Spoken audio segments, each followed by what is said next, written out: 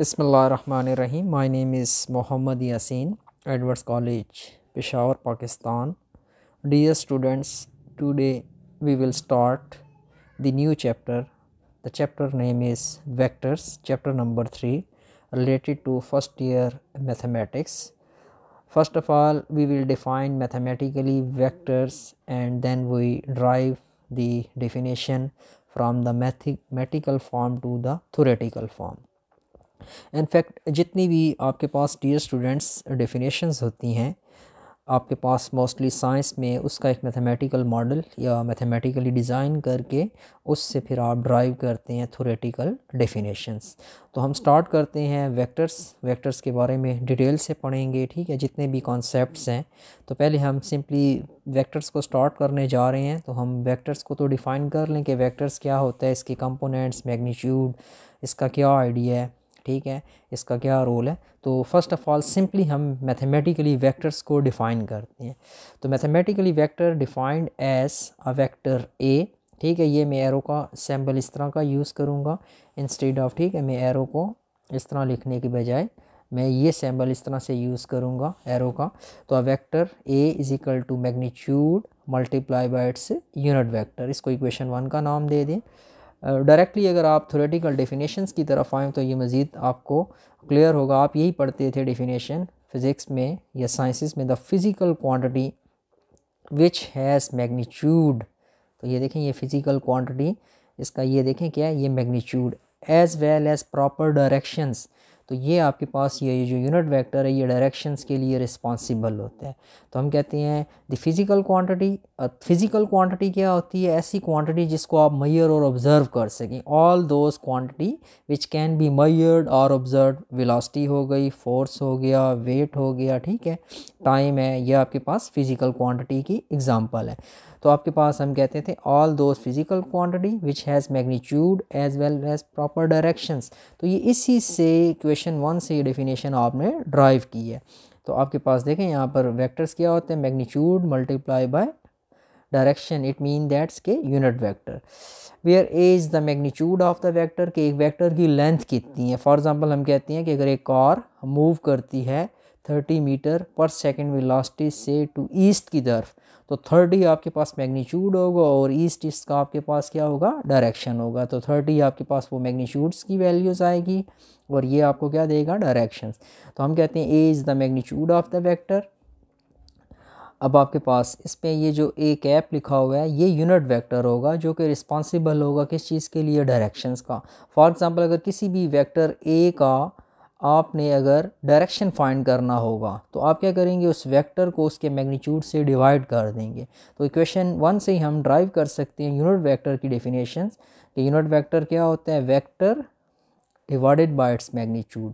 फिर हमने ये पढ़ा हुआ है कि यूनिट वेक्टर वो होता है जिसका मैग्नीट्यूड क्या होता है, 1। तो आप अगर ये वेक्टर्स फाइंड कर लें यूनिट वेक्टर और इससे जो रिज़ल्ट आए आप अगर उसका मैग्नीट्यूड लेंगे तो वो आपके पास क्या आएगा, हमेशा 1 आएगा। तो ये भी हमने डिफ़ाइन कर लिया, ठीक है, इसको हम डिस्कस कर चुके हैं। थ्योरेटिकली वेक्टर्स की डेफिनेशंस क्या है, all those physical quantity which has magnitude as well as proper direction are called vectors.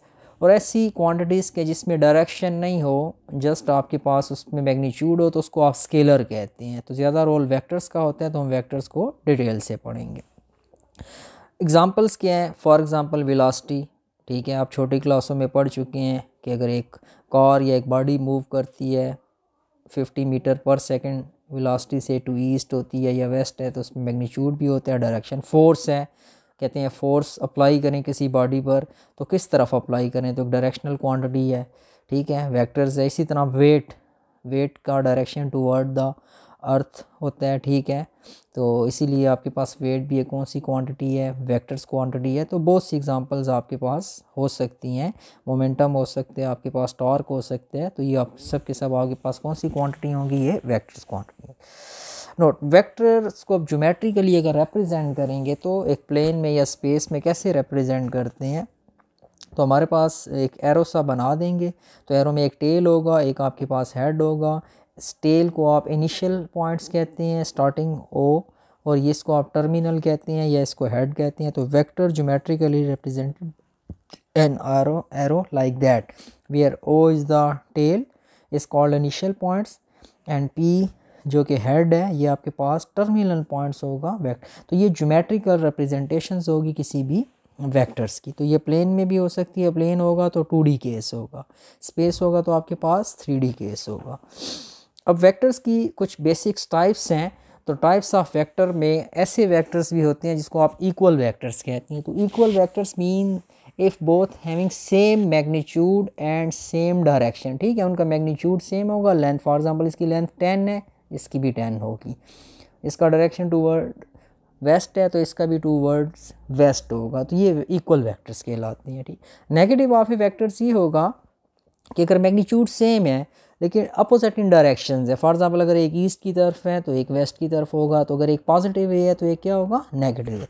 Zero या नल या वेकस वेक्टर क्या होता है कि अगर मैग्नीट्यूड इसका ज़ीरो हो, उसकी जो लेंथ है वो कुछ भी ना हो, इसका डायरेक्शंस क्या होगा, आर्बिट्री होगा, ठीक है। ये ट्रिवियल केसेस होते हैं। तो आपके पास हम कहते हैं कि आर्बिट्री डायरेक्शंस होगा, इसको डिनोट करेंगे आप ओ से भी कर सकते हैं, किसी ओ से भी, और ग्राफिकली इसको आप रिप्रेजेंट करेंगे प्लेन में कहीं पर भी एक डॉट लगा दें। तो अब इस डॉट का डायरेक्शन चाहे आप अप करते हैं, डाउन, राइट, लेफ़्ट, जहाँ पर भी आर्बिट्री डायरेक्शन अपनी मर्ज़ी से लिया हुआ, तो ये नल वेक्टर आपके पास ये होता है, ठीक है। तो इसमें ये पॉइंट्स नोट करने का कि आर्बिट्री का डायरेक्शंस आपके पास, नल का डायरेक्शंस क्या होता है, आर्बिट्री डायरेक्शंस होता है, इसको एक डॉट लगाकर रिप्रेजेंट कर दिया जाता है। यूनिट वेक्टर वो वेक्टर होगा जिसका जो मैग्नीट्यूड है वो 1 हो, इट मीन दैन यूनिटी। और मैथमेटिकली हमने पीछे भी डिफाइन किया था कि यूनिट वेक्टर वो वेक्टर होता है जिसको आप फाइंड करना चाहें तो आप उस वेक्टर को उसके मैग्नीट्यूड से क्या करते हैं, डिवाइड करते हैं मैथमेटिक्स। पैरेलल वेक्टर्स क्या होते हैं, दो वेक्टर्स लाजमी नहीं है कि वो इक्वल हों, अनइक्वल हों, लेकिन सेम डायरेक्शंस में हों, और अगर आपके पास एक वेक्टर दूसरे का स्केलर मल्टीपल हो, ठीक है, ए vector is equal to lambda time of B. For example आपके पास ए हम प्रोड्यूस कर सकते हैं अगर एक वेक्टर बी को किसी लैम्डा से मल्टीप्लाई करें, lambda must be greater than zero, negative नहीं लेंगे, ठीक है आपके पास। और लैम्डा किससे बिलोंग कर सकते हैं, रियल से, कोई सा भी रियल नंबर हो सकता है, but lambda must be greater than zero. For example देखिए एक वेक्टर है 2i + 4j, ये प्लेन में है, 2D केस है। ये एक दूसरा वेक्टर है bi + 2j।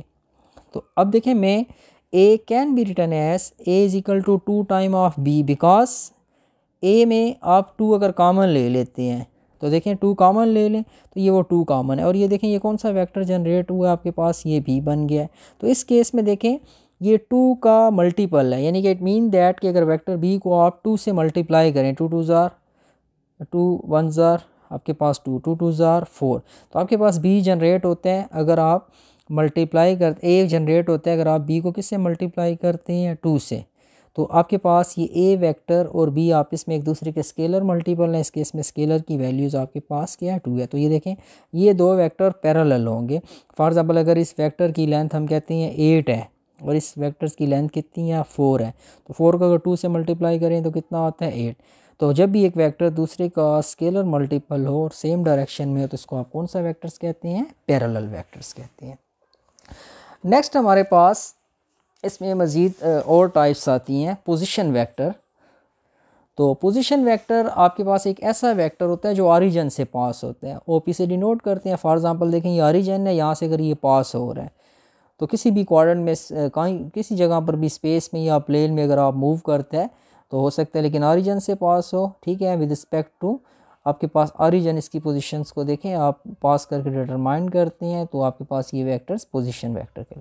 अब हम बात करते हैं एडिशंस ऑफ वेक्टर्स की। तो इसमें डिफरेंट रूल्स हैं, हेड टू टेल रूल्स हैं, हेड टू टेल रूल हैं, पैरेललोग्राम लॉ है, राइट एंगल ट्रायंगल, ट्रायंगल्स की एडिशंस के लॉ है। तो हेड टू टेल रूल में ये होगा कि फॉर एग्जांपल अगर दो वेक्टर हैं, एक वेक्टर ए है, ठीक है, उसमें ये इसकी टेल है, ये इसका हेड है, ये वेक्टर बी है, ये टेल है, ये हेड, आप कहते हैं इसकी एडिशन करें कि a + b का रिजल्टेंट क्या होगा इन दोनों का। तो फॉर एग्जांपल देखें ये वेक्टर अगर b मैंने ले लिया, ये वेक्टर मैंने a ले लिया, तो अब आपने करना ये होगा कि ये वेक्टर आपके पास जो b है इसकी जो हेड होगी वो a की टेल के साथ मिला देंगे, फिर स्टार्ट में आ जाएंगे, तो फिर आपके पास इन दो की जो टेल यहाँ पर बनेगी।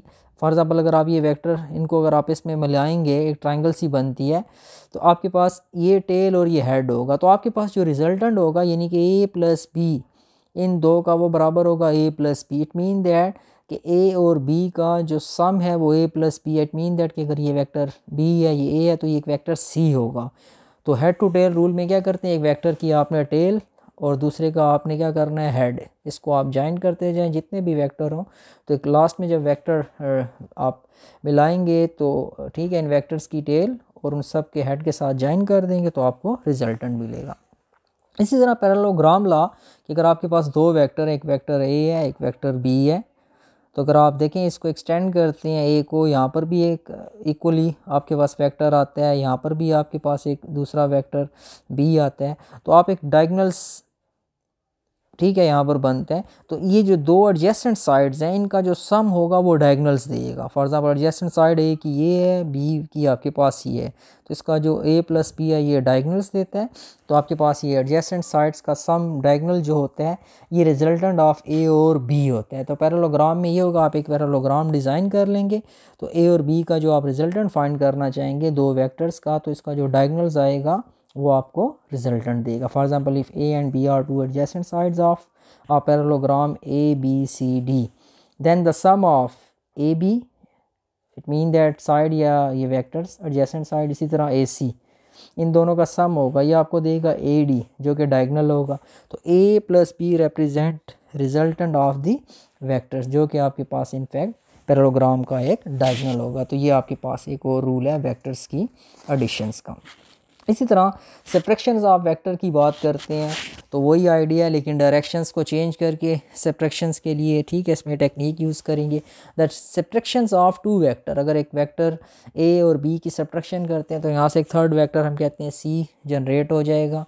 जिस तरह कि हमने ये डायग्राम में देखें शो किया गया है कि आपके पास फॉर एग्ज़ाम्पल वेक्टर्स हैं ए माइनस बी। फॉर एग्जांपल एक वेक्टर ए है ये पॉजिटिव डायरेक्शन, ये वेक्टर बी है नेगेटिव, बी है ये भी पॉजिटिव, लेकिन हमने ए माइनस बी फाइंड करना है। तो ए आपके पास एज इट इज़ पॉजिटिव ही है लेकिन माइनस बी आ रहा है, तो इसकी डायरेक्शंस अप के बजाय आपके पास इसकी डायरेक्शंस क्या हो जाएगी, डाउन होगी। तो जब डाउनवर्ड डायरेक्शंस में जाएंगे तो आपके पास ये पॉजिटिव के बजाय क्या होगा, नेगेटिव।